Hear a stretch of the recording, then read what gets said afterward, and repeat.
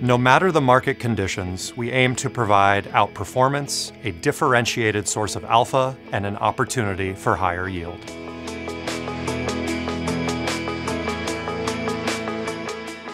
We seek to outperform by analyzing companies' debt and equity securities. In this holistic research approach across the capital structure, our team of dedicated multi-asset research analysts collaborate to determine fair value of these securities.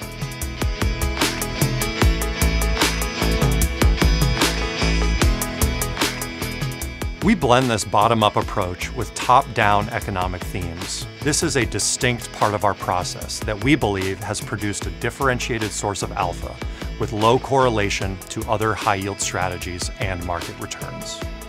Examples of these themes could include an economic slowdown, a large labor strike, or the direction of inflation and interest rates. We evaluate these themes through the lens of sectors, credit quality, and the yield curve to create what we call cells of bonds. We evaluate this select group of bonds for potential inclusion in our high-yield portfolios. Investors often allocate to high-yield bonds to generate more income in their portfolios. However, investors should take care that their reach for higher yield doesn't translate into more risk of losses from defaults. To mitigate risk in our portfolios, we diversify across a wide spectrum of issuers, sectors, credit ratings, and maturities, with the aim of avoiding unintended outcomes. With this kind of risk management, combined with a systematic approach to security selection, we seek to achieve yields that outpace our peers while maintaining the portfolio's credit quality in line with its peer group.